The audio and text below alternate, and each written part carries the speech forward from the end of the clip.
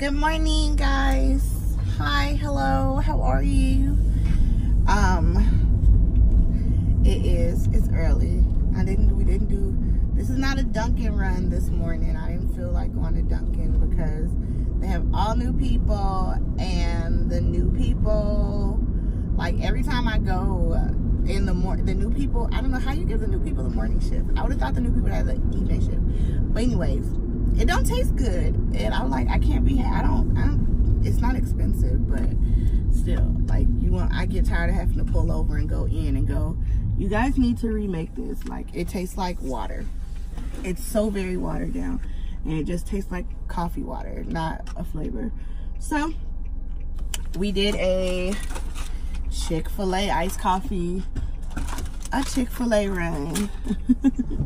It was my second favorite outside of Dunkin'. I don't really like their coffee. Well, their iced coffee is not bad. Their regular coffee is way too strong, and my stomach be like within like 2 seconds of taking a sip. So yeah. So update. Just wanted to update you guys because so this is the week. This is post Hurricane Dorian. And I wanted to update you guys on what happened with that situation, because my job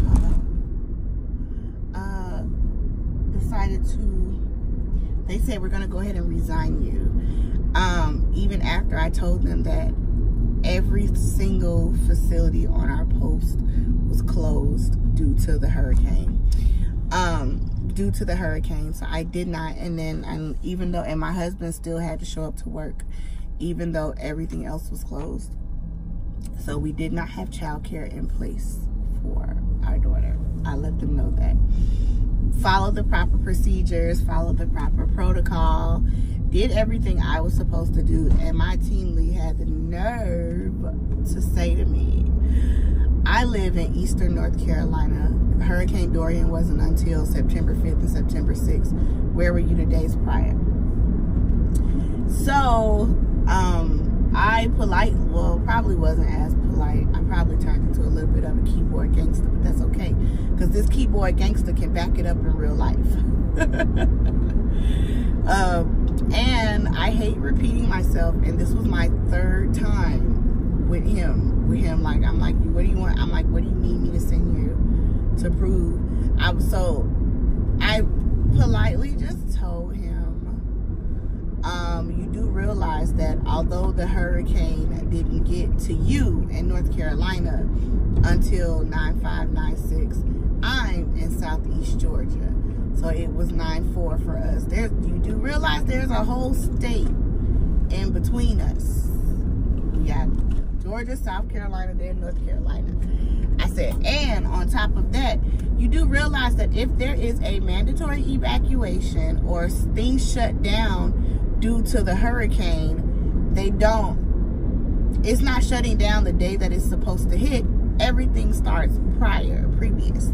And I was like, and I live on a military post. So I don't live in civilian housing. I live in military housing. So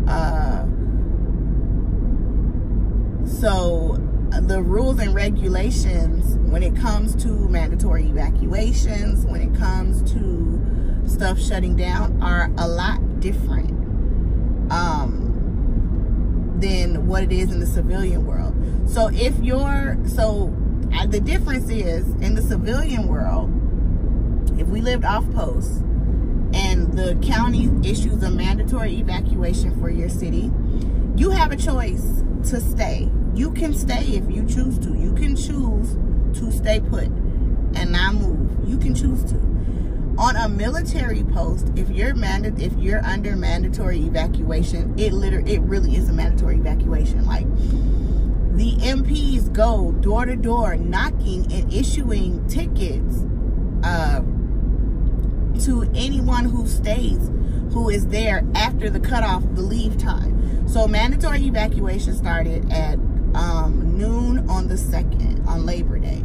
And then you had to be out by Wednesday, the 4th, no later than noon. So from noon on Labor Day, you had to be gone by Wednesday at noon. 12:30, 12:01, 12:05 on Wednesday noon. If you were not actively evacuating, or if you were just in your house, you are then at that point issued a federal ticket and will face charges for disobeying a direct order given by command. That is how it works on a military post. So, and then most people realize in the civilian world, you have state and federal tickets. You have, you know, it goes on every military base, whether you're Army, Air Force, Navy, Marines, wherever you're at. Every ticket or anything issued to you is federal. Everything is federal. That is just how it works. Everything is federal. So I explained all of that in the first thing that I had to send, because in the first thing I had to send, I explained all of that, and he sent me another email that said, if you don't respond to this email within 48 hours, we're going to process a resignation. We're going to process your resignation because you failed to appear to work. So I then sent another email. Explaining it all again. And then when I arrived at work this morning, when I got on my systems this morning, I had another email saying, well, I live in Eastern North Carolina, and Dorian wasn't until 9/5/96. So I'm still waiting on you to respond and tell me where you was the rest of the week. And I'm like, what? So, anyways, hold on, I gotta go through Jesus. Anyways, all right, so I'm coming through the base. Anyway, so yeah, so this was my third time explaining, and I'm like, Alan, like, either you have to be super dumb, not super dumb to not know how military bases work, not that part, but you have to be super dumb to say to me, I live in Eastern North Carolina. Dorian wasn't until 9/5/96. Nigga, I don't live in North Carolina. I live in Georgia. You do realize that it's Florida coast, Georgia coast, South Carolina coast, then North Carolina coast.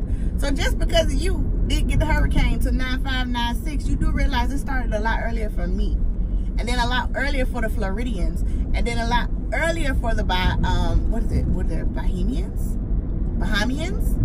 Yeah. So I'm like, but my issue was more so like,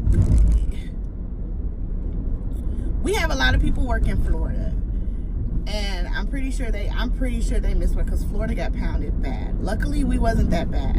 We weren't that bad here. The only issue was they shut everything down in case we were that bad. So I didn't have anybody to watch my daughter so that I could work my hours. So that was the worst case. That was the worst thing for us. They shut everything down due to lack of personnel, due to the hurricane and lack of personnel, because a lot of people who work at the facilities on post, my daughter is at school on post, a lot of people that work at the facilities on post don't live on post. A lot of them aren't even military affiliated, they're civilians, and they live in all of the areas surrounding us. So they were under evacuation notice, and then they were under evacuation notice for the portion of the town that they lived in. So I still couldn't work. And then my husband, being a soldier, had to report to work still to do two things, to make sure like their stuff at their motor pool, you know, the tankers and all of that stuff was cleaned out, tied down properly, so that if we did get hit, like it was forecast that we were gonna get hit, because it was at the last minute that we found the forecast changed and Dorian shifted a little bit. But they had to make sure the base was prepped as well. So I did all my issue was like, where is your customer service? Where's your empathy? Where's your, oh, I'm sorry that happened. Is your family okay? Are you guys okay? How bad was it? Did you have any damage? None of that. Just we're gonna process your resignation because you wasn't here. And I live in Eastern North Carolina, and Dorian was 9/5 and 9/6. My team has all the information about that. And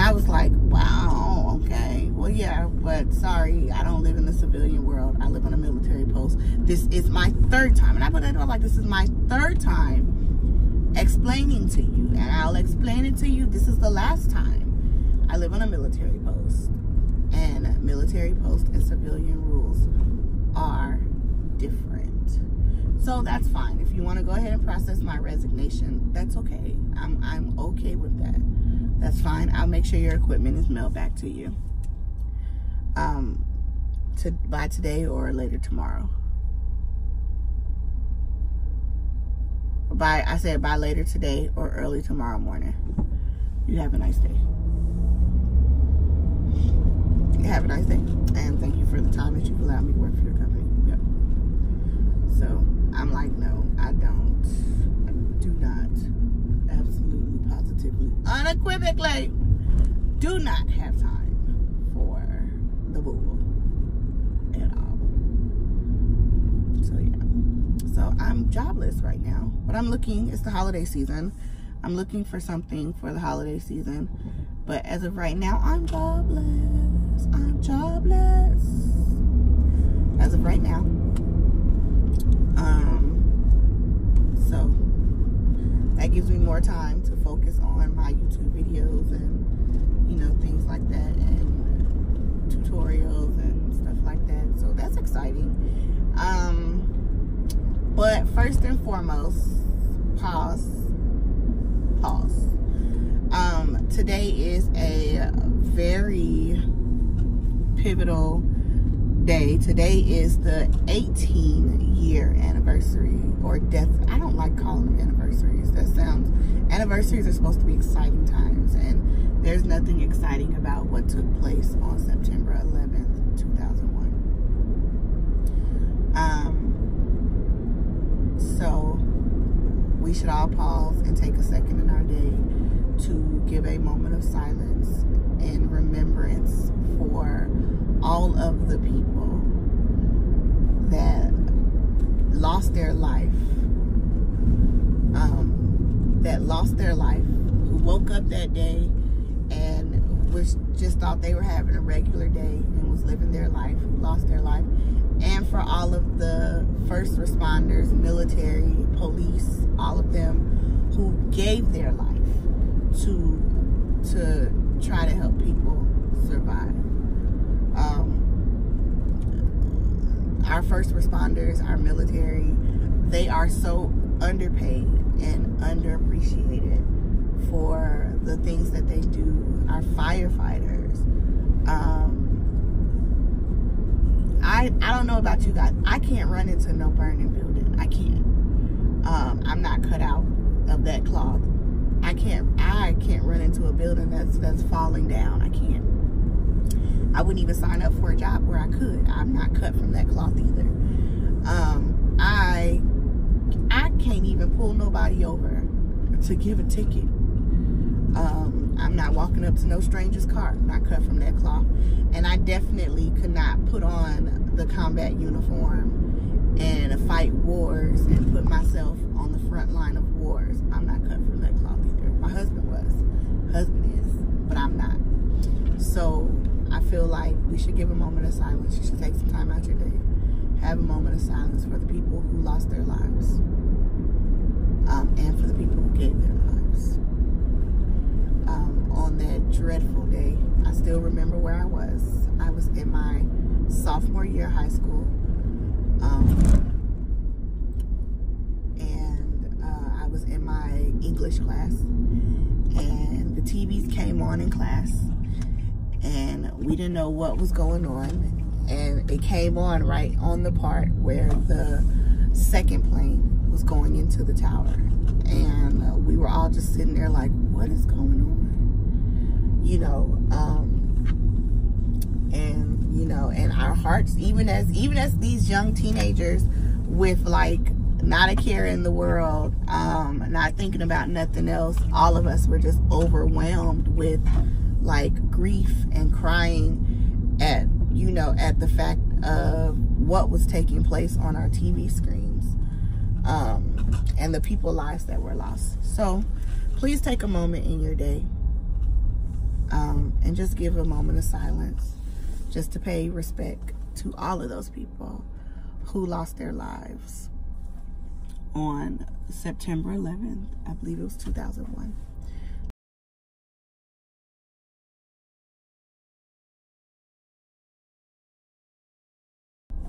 Okay, so now I'm home. I'm jobless. YouTube said I don't get enough watch hours to, oh, this hurts so bad, guys. I need to stop picking at it.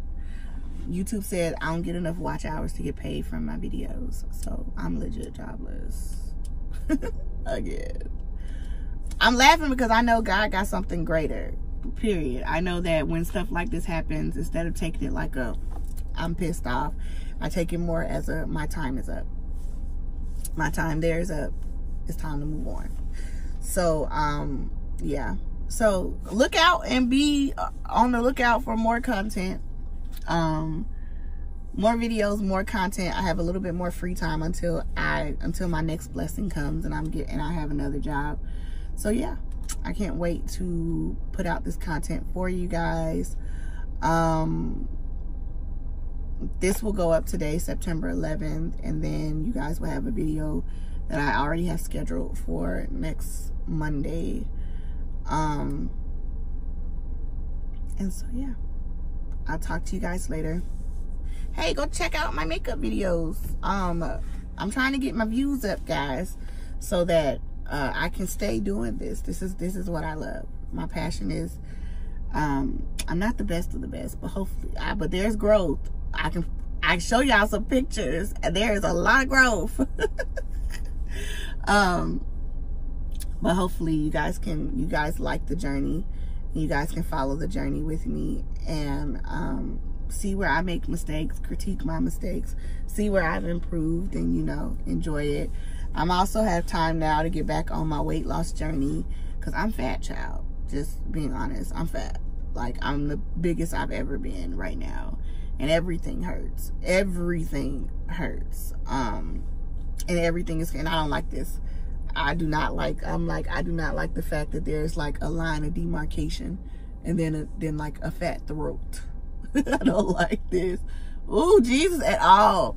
So, and I can't see my clavicle, well, my titty right here, but I can't see my clavicle.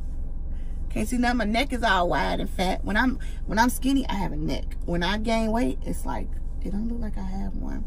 So I get to start back on my weight loss journey because there's nothing stopping me. I have nothing but time until I find something else. I'm going to take this time and I'm going to use this time wisely. So be on the lookout. I love you guys. Thank you guys so much for your dedication to watching me, to watching my videos and supporting me. I appreciate it so very much. And don't forget to take time out your day just to pay your respects for all the lives that were lost today. Bye.